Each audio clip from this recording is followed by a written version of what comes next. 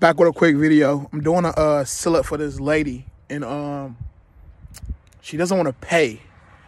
So I'm gonna let y'all see what happens when you don't want to pay.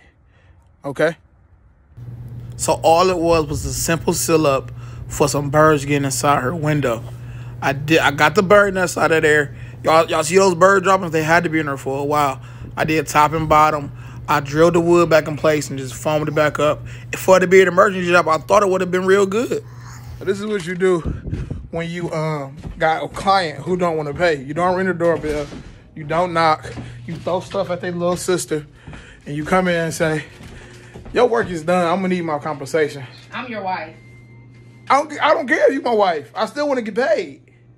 Just dinner is your payment. I don't care about no dinner. You got something else for me? I take that as payment though.